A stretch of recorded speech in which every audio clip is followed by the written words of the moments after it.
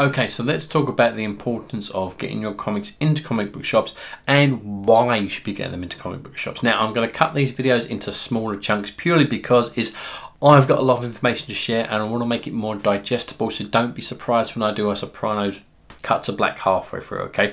But in this video, we're going to talk about the importance of why you need to get your comics into comic book shops. Now, sounds very self-explanatory, but you'll be surprised how many creators out there do not try and put their comics into comic book shops because, you know what, I'm going to do a Kickstarter or I'm going to do an online store, that kind of thing. But comic book shops are the lifeblood of the industry. Now, I've said that on this channel before many times, and I still believe that without comic book shops, the industry as we know it would not exist, okay? So as a creator, it's very important for you to put your comic into comic book shops, okay? So if you've done what I've said and you've started small, you know, with a 4-page comics, that kind of thing, and you've worked up to your first proper full-scale comic, you may have pitched that to publishers, okay?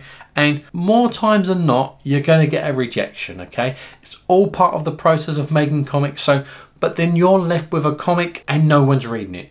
That's not good for you. That's not good for your career. So as a creator, if you're looking to work into comics as a profession, it's your job to reach out to comic book shops to get them to buy your book. And the reason for this is if you sow the seeds in comic shops now, they're more likely to stock your book when you've got a publisher behind you, when you've got an Image or a Vault or a Dark Horse, because if they don't know who you are as a creator and they don't know nothing about your book and it doesn't have that internet heat that we see every now and then over a certain book, there's a good chance that they are not going to stock your book and it's going to get cancelled after the first couple of issues, okay? So what you put into now is going to pay off in the long run, okay? But to get our comics into comic book shops, we kind of need to understand how comic book shops work. Now, in the past, if you was a comic shop, you would have to get your comics through a distributor. Now, up until a couple of years ago, there was one.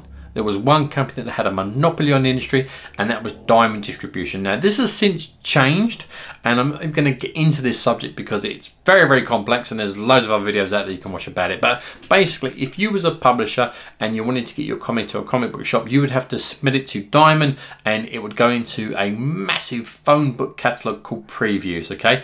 And now, a comic shop would go through that and select the comics that they want to order 3 to 4 months in advance based on what they think their customers want, and they would order them and then they would come in, okay? Now, as a solo creator, I don't have a publisher, okay? But you can still get your comics into Previews.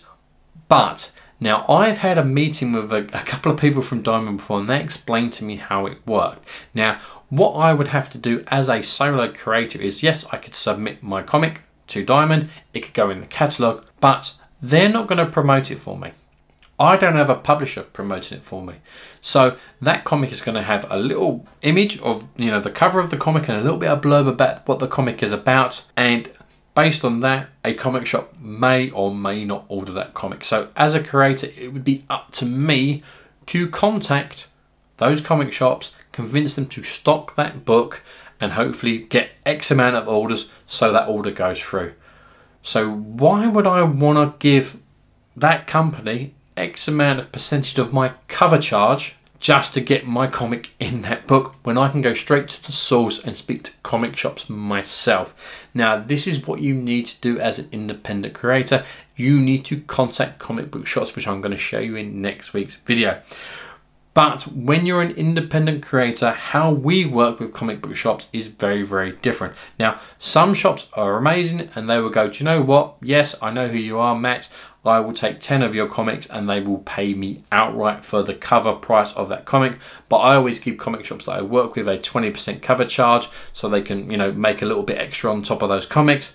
But some comic shops do what's called sale or return. Now, if you don't know what sale or return is basically you will give the comic shop, say, 10 copies of your comic, and they don't pay you for those comics. What they will do is they will try and sell them on your behalf, and if they do, they will take a percentage of that sale price from you, and if they don't sell all those comics, they will give them back in 3 to 6 months time. So you need to call them and manage the stock of how, you know, well that book is doing in their store. But this is where it gets tricky. One, yes, you have to contact comic book shops, which we're going to go through in the next video, but you need to remember Not every comic book shop is going to stock independent comics. You will be surprised how many comic book shops do not stock comics unless it's by Marvel, DC, or even Image.